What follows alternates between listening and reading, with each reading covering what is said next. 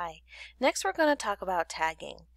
Zotero can automatically create tags for each of the records you have in your library.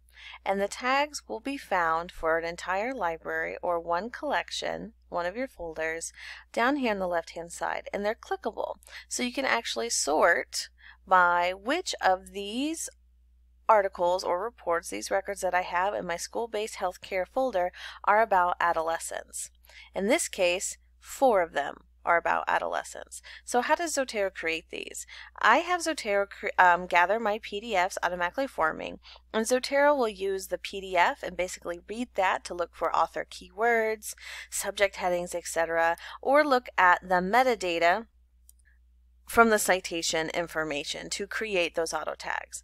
You can turn this feature off if you would like to kind of control your own tagging or not worry about that.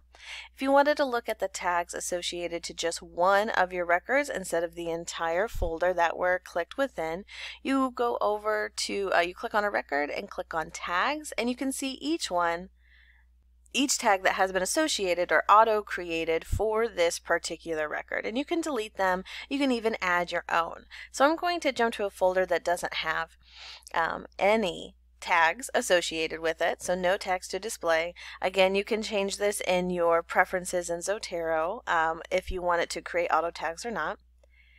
So I'm going to click on one, no tags associated, but let's say I'm keeping track of all the articles in my library that are systematic reviews. So that's a specific type of methodology.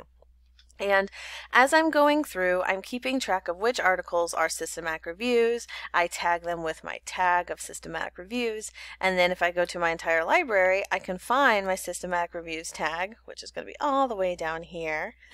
And I can actually limit to all of the ones that I have tagged myself as being a systematic review.